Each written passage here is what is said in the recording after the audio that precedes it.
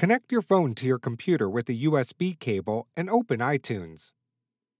Select your phone, then select Apps, then scroll down to File Sharing. Click on Jellyfish Music Player.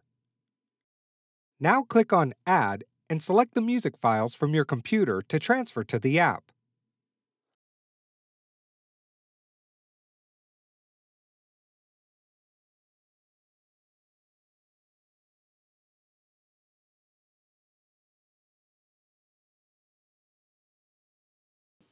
From your phone, open the Jellyfish Music Player app. The app will know that you've just transferred files and will ask you to organize them. Click on Yes. Now you see the files you have transferred. You can either let the app put the files automatically into folders by artist and album name, or make a folder and move to it all the files to create a playlist. I've selected Auto Organize. Click on Done, and here you can see the new folder. Click on it to play the music.